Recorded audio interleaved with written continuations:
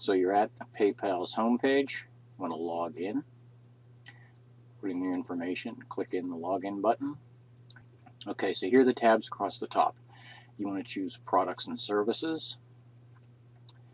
This will take you to a page that tells you the different options for paying people and for getting paid. We're concerned with getting paid, so we're going to choose, I believe it's website payments standard. See, here's ways to pay, all the different ways you can pay, ways to get paid, which is what we want, website payments standard. The Pro version is going to cost you. This is the free version, which is what we're going to be concerned with today. You have a couple of choices with these tabs.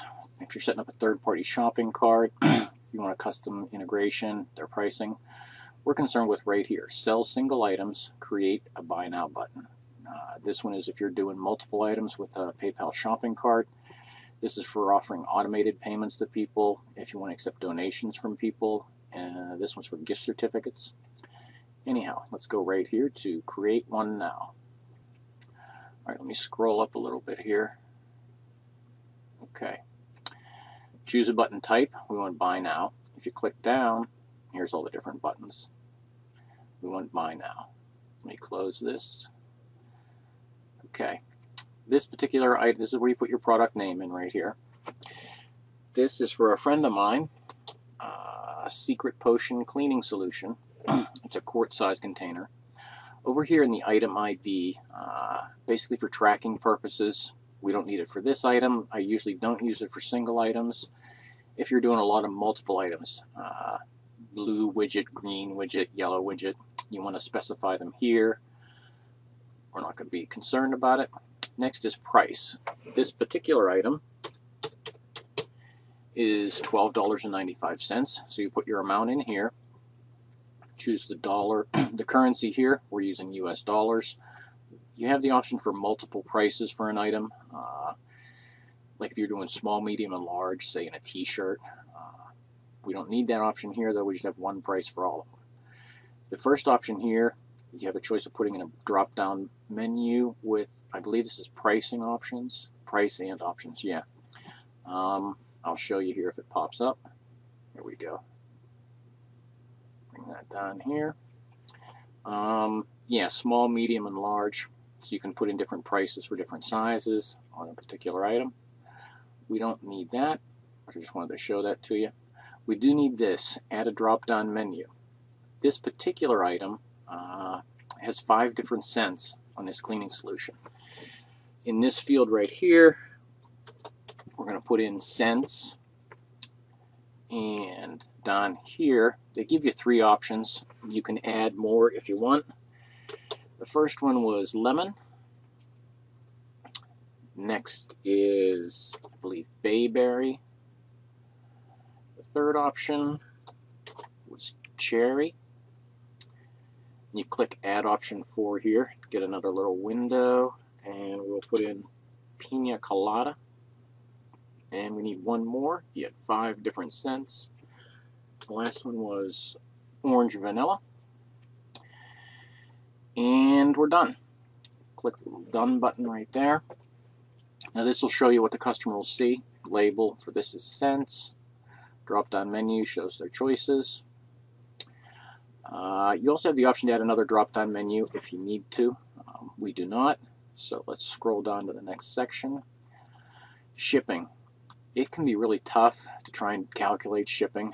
You know, if you're on eBay or something like that, they have the shipping wizard. But if you're just doing this, it becomes difficult. The easiest solution is to either A, charge a flat rate, like this guy's done, and this gets tacked onto the price, or you could just offer free shipping and then just figure the shipping cost into the price of the product.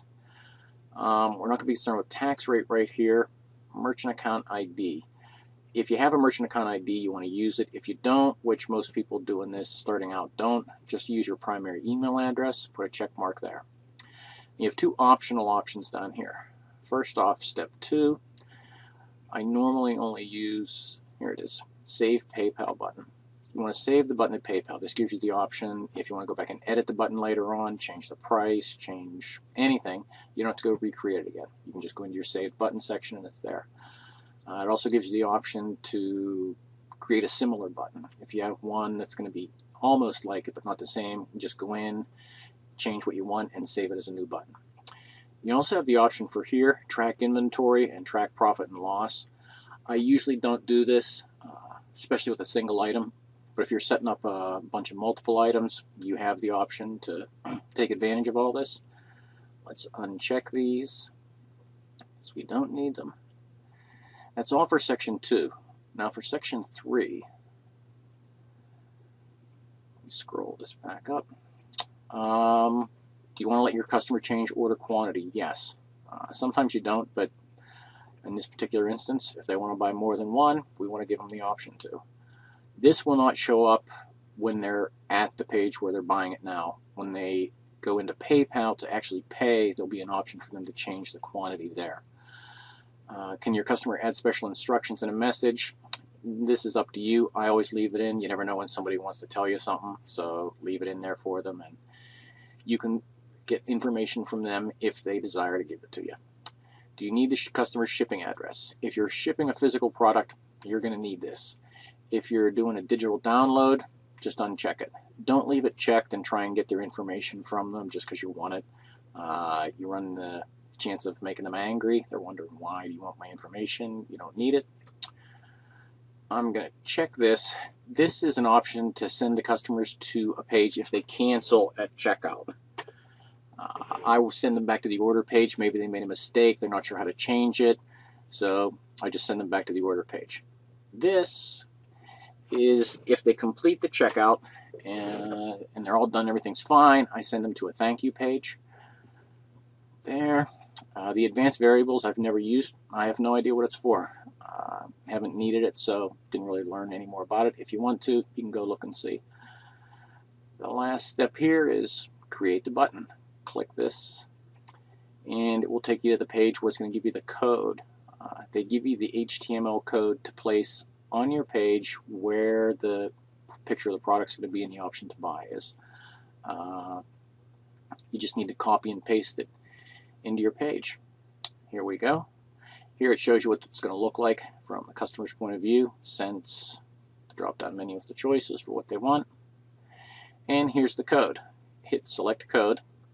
This will highlight all the code for you. Right click, copy. There we go. I will usually go and open up Notepad, paste it in the Notepad, edit, paste, and then save it so you don't have to go back to PayPal to get this information. Now, if you want to change this information, you need to go back to PayPal. But if you just want to have it, so you don't need to go back to PayPal and get it, say this is Secret Potion Buy Now button, quart size. Save it. Yes, overwrite it. I know I already did it. And that's it. You've got your button. You just need to go to the HTML source code on your site, paste that information in, and poof, your button will be there. It's a good idea after you do that, go ahead and try it out, hit the Buy Now button. You don't actually have to go through the entire payment process, but just click the button and make sure it takes them to PayPal with your information at the top, correct pricing, stuff like that. I hope this explained everything for you. If not, you can email me, and I'll be glad to help you out. Thanks a lot for watching.